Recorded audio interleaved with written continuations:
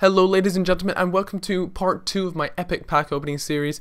And you know what, the reason why this is considered epic, a few people are like, Cal, why is it epic? I mean, they understand, you know, I got a team of the year player and a informed player last part, but this part I pick up another team of the year player. You might have to wait towards the endish to see who it is, but you know, I pick up another team of the year player, and it's just epic because it all happened in the space of about an hour and 15 minutes during a live stream when everyone was watching. So, you know, it was a load of fun about opening up packs, all that stuff. You know, I'm not a big pack opener, that has to be said. You know, it's only recently when I really, you know, let's be honest, my luck has been really good, and EA Sports have tweeted me a couple times. You know, they sometimes tune in and watch my live streams, and it's just really funny to see, you know, when I pick up a team of the year player, I often get a tweet from EA saying something cheeky. But yeah, it's a lot of fun, and I really do enjoy you know, giving you guys these pack openings. And I don't really know what to say about it, but you know, my superstitions, I haven't developed any yet. Now, a lot of you guys put in comments in the last video like what their superstition was. There wasn't a lot. A lot of people were just talking about the Champions League. But one of the best superstitions I've ever seen. Some guy says he always invites his niece round and holds his niece in his lap, because supposedly when he did that once, he managed to get Team of the Year RVP. So he said every time he's going to open packs, he invites her around, which was pretty awesome. Whether it's true or not, I don't know, but I just thought that was epic. And you know what, I feel bad if the niece is young and you pick up Team of the Year RVP, just make sure not to drop her, because that wouldn't end too good. But yeah, guys, like I was saying, I mean, I don't know what it is about my pack luck recently, but it has been through the roof, and let's hope it stays like that. I don't know if it will, but I hope to be doing more pack openings, and chances are I might do one later tonight, because there's happy hour tonight at 7 PM GMT or BST, that's British time, and also at 12 PM. And the reason why they have one at 12 PM as well is for the US guys, but they also do it for the UK guys.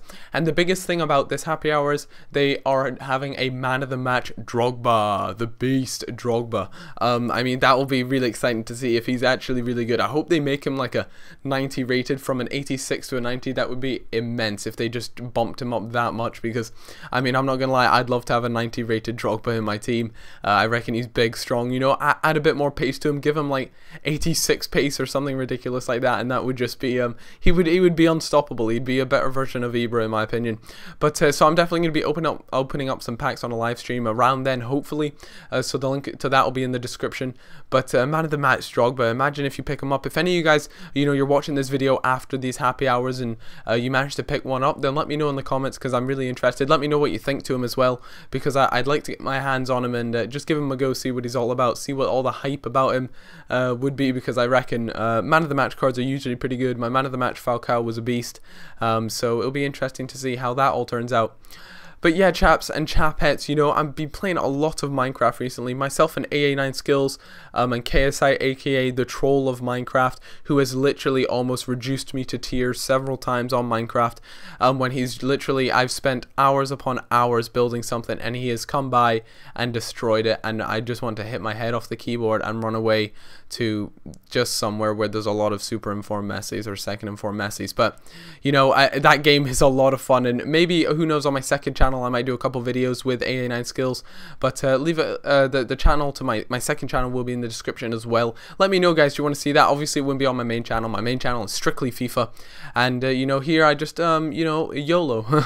I absolutely hate that saying myself, but it's just it's just so necessary to do, because you know, when I do it on live streams, everyone's spamming the chat full of YOLO when the coins come up, so it's usually good fun.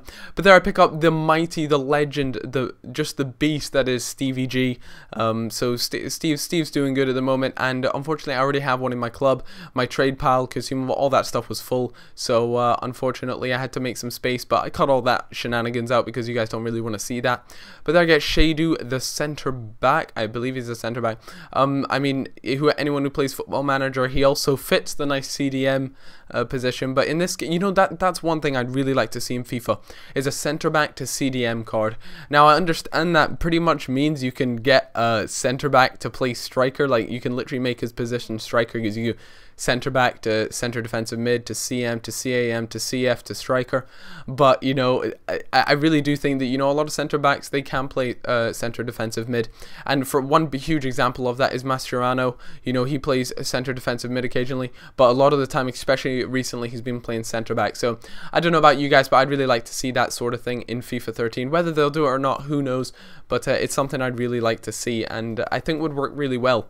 Another thing about stuff like as far as Ultimate Team, like positions and things like that go, is, for example, if I want Lens there, I just put him into the club. If I want Lens and I have him in one team in one formation, but I'd like him in another team as well, then I don't want to have to change his formation and spend like 3k on a formation card every time I want to use that particular player in a different squad. So maybe there's some sort of rotation system they could input into FIFA 13, because I think that would be really just great, because it drives me crazy when, you know, I have to make a new squad, I've got to change their entire formation, all their positions and everything.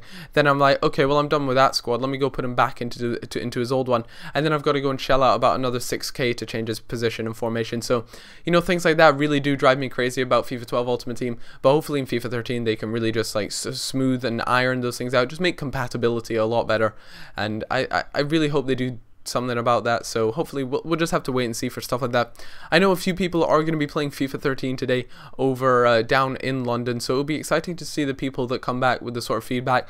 Now, I'm pretty sure it'll be a very basic version of FIFA 13. Unfortunately, I won't be able to play FIFA 13 this early, but who knows, maybe in the future I'll be able to do it, and then I can give you guys a decent thought on the game and how it plays and things like that. But for now, unfortunately, I can't. But if I speak to anyone that does, I'll let you guys know what they think to it and how they found the game ran, because I'm excited for FIFA 13 already. I know there's a lot of months to come until it's there, but I just want it already, damn it. I just want it. And there I get centre forward Giuseppe Rossi, who plays for Villarreal, I think it was, and a healing card. You know, I wish the consumable piles had a bigger limit as well, maybe like 100. But here it is, Team of the Year player, Team of the Year Hummels, and yes, he is in the duplicate pile. And you know, there was a really funny comment on my last video saying, you know, Royce, I'm pretty sure that's how you say it, Royce in the duplicate pile, Calfreezy, you bitch. And yeah, it was just because, you know, I'd made the squad builder, the Bundesliga squad builder, and so I needed to buy him before, but I went and sold him back. So essentially, I got a free Royce, and there I get Hummels. He's a duplicate. Obviously, I had to buy him for my Bundesliga side. That's why he's a duplicate. But I went on to sell him for, I think it was like 30k or something. But you know, the squad builder's there. Check out my channel. You can check out the squad builder there. But if you guys could leave a like and a comment for part 3 and all that fun stuff, I'll see you guys all then. Bye bye, and have a good day. See you guys later. Bye bye.